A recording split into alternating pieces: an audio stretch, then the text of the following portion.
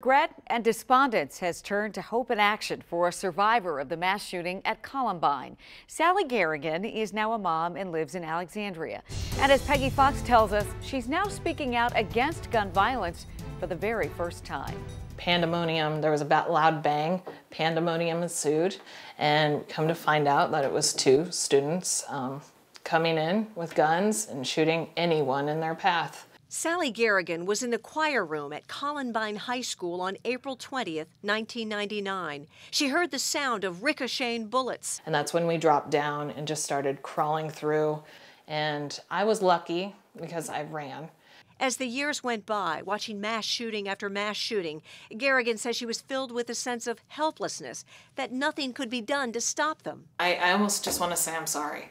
Something should have been fixed then, and it wasn't. But after the Parkland shooting, she was moved to join Moms Demand Action. My name is Sally Garrigan, and I was a student at Columbine High School.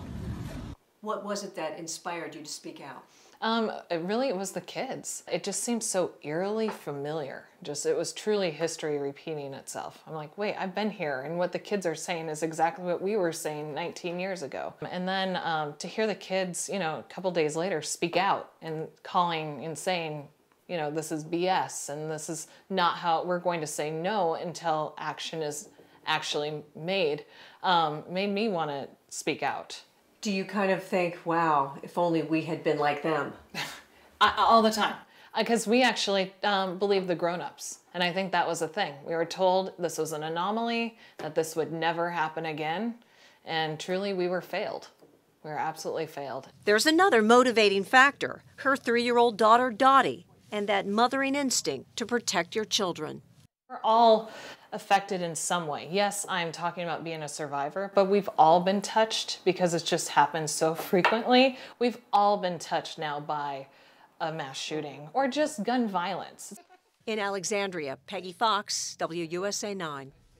You're going to hear more from Sally. She'll be one of our panelists for WUSA 9's March for Our Lives town hall meeting tomorrow evening. Yeah, looking forward to meeting her. WUSA 9 is committed to helping amplify the students' voices during this very extraordinary moment in time. So we're very proud to be hosting that special March for Our Lives town hall at the Sidney Harmon Hall. It's tomorrow, March 23rd from 6 until 7 in the evening.